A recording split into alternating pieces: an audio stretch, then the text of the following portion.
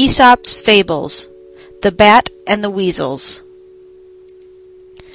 A bat fell to the ground and was caught by a weasel, and was just going to be killed and eaten when it begged to be let go. The weasel said he couldn't do that because he was an enemy of all birds on principle. "Oh, but," said the bat, "I'm not a bird at all. I'm a mouse." "So you are," said the weasel. "Now I come to look at you." And he let it go. Some time after this, the bat was caught in just the same way by another weasel, and, as before, begged for its life.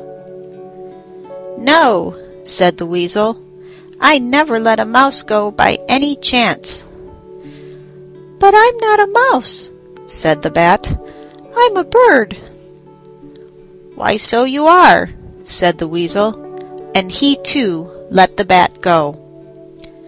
Look and see which way the wind blows before you commit yourself.